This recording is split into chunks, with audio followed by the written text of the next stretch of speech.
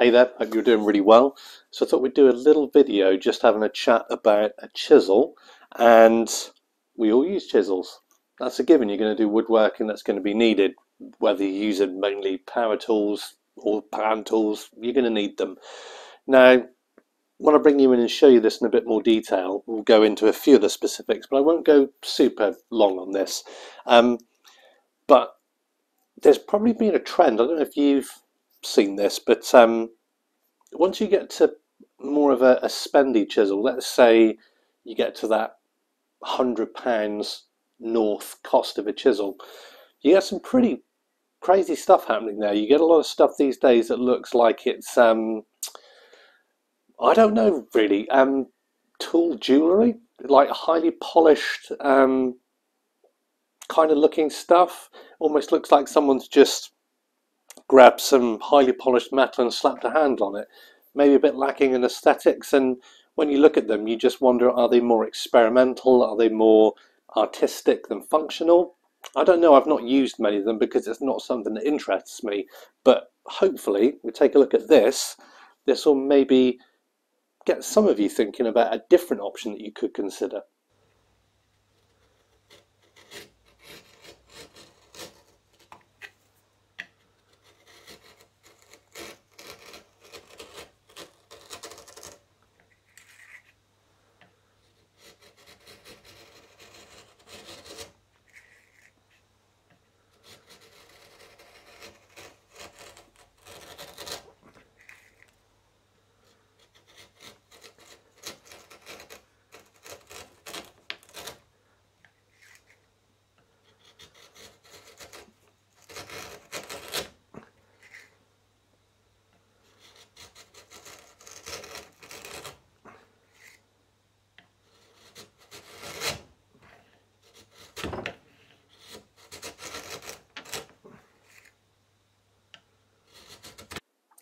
On a little bit of a tangent, if any of you are interested in hand tool woodworking, I think that this book is a great option for you.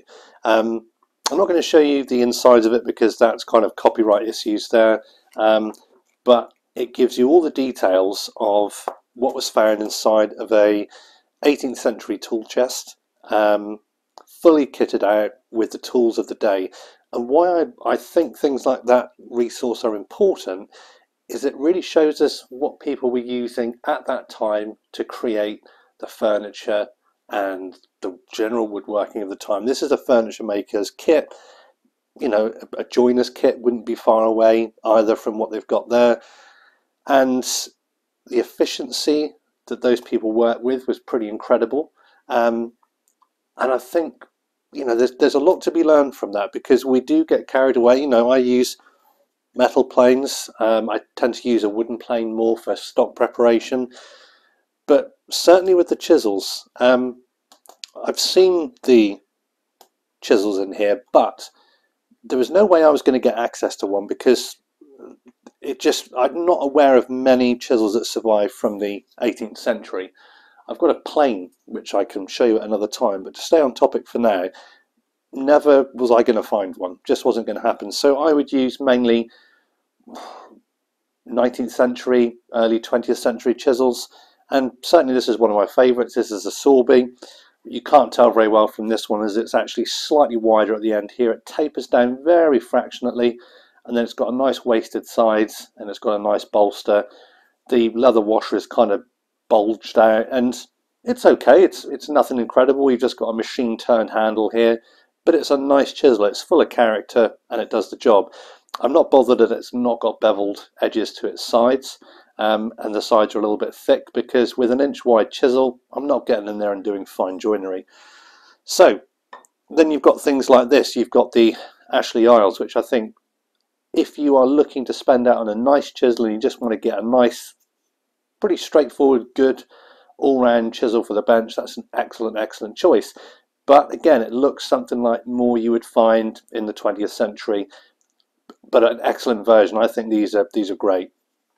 But someone who I follow online does some tool making. I'll leave a link to their channel and to their website, and I suggest you bother them with comments questions and general information about this, more than I could give you. And I saw that they were making 18th century style chisels, and this is a homemade affair. Now, I find that to be quite incredible, and the individual is quite critical of their work in a way whereby they feel this isn't finished well enough. Now, some people might be watching this and agreeing with it. So to my earlier comments that a lot of modern stuff is like this highly polished bar stock, this is how I would expect a tool to turn up, just functional and ready. You've got this forge weld octagonal bolster. It's just beautifully finished off. This beautiful beech handle, which is handmade. This feels exactly like the chisels that look in there, but this, in my opinion, is made to a better standard, but not overworked. Now, before we just drivel on about nothing, what are the advantages of a chisel like this? One thing you're going to notice here is that this tapers down. That's not something that you see on the more modern chisel style. A lot of people are worried that things have got to be an exact width.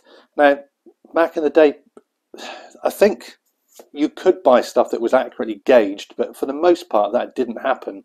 A skilled blacksmith or toolmaker would make a tool that was like it was near enough an inch, and that's how you would have used it. You set gauges and whatever else to work from that. It was more than enough. And this just doesn't have this obsession with creating this finely polished nonsense tool. And what's incredible with this is that all the weight is in your hand, and the best description I can give it is it's not nose heavy. Even this one, the weight is all up front, whereas this is all in the hand. It's surprising how much leverage there is in your wrist. Again, don't get me wrong, I don't think you should be saying, right, before I woodwork I need to splash out on a brand new exclusive set of 18th century style chisels. That would be nonsense. But if you're one of those people that are looking to spend north of £100, $100, whatever currency it is, and that's not that unusual. You look at chisels from Veritas Lee Nielsen, they can be kicking off at around the £100 mark, and this is handmade by one person. If this was a Japanese chisel, we'd be waxing lyrical about skilled trades, and we'd all be misty-eyed about it, and people would be spending a lot of money.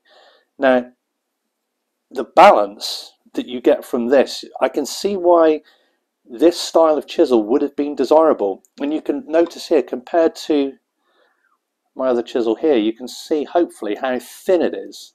Okay, now yeah, that's not a true beveled edge, but it's a very slim edge which will get you into all kinds of tight spaces for fine joinery. Now this represents then a more heavyweight bench chisel. This, a nice fine chisel for fine work. Now, if I had limitless resource, and I've talked to you before about my ragtag collection of chisels that I've collected over time, I pick things like I like. Again, I've chucked a handle on that one. It's a nice fine little old chisel. If money was no object and I could convince the individual who made these to make me a set, no question, I'd have a set made. I'd only need 4 or 5. I wouldn't need to go for like the 15 that turn up in the tool chest there. But the balance you get on these is superb, absolutely lovely. And another thing, just touching real quick, a lot of people will talk about how you can do pretty much everything with a bevel edge chisel. Now, it really depends about what you're going to classify as a bevel edge chisel. Some people say, oh look, you can chop out a mortise with them, you can do this, you can do that. That's true if your bevel edge chisel is something like a Marple's blue handled chisel or something similar to that. A nicely made all-rounder, quite substantial. But something like this is a fine tool for fine work. This, to use a dreadful Star Wars analogy, this is not a crude blaster. This is a lightsaber for a refined gentleman. This is really, really good. And yeah, I think you should go and hassle David a little bit on his website.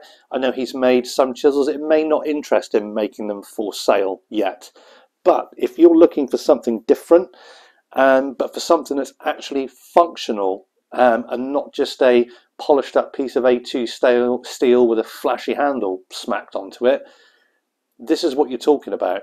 If you're interested in a tool for using rather than obsessing about spending a weekend turning something into a mirror-backed show and tell piece of nonsense, if that's what you're interested in, this should be for you. You should be considering stuff like this if you're a serious hand tool guy.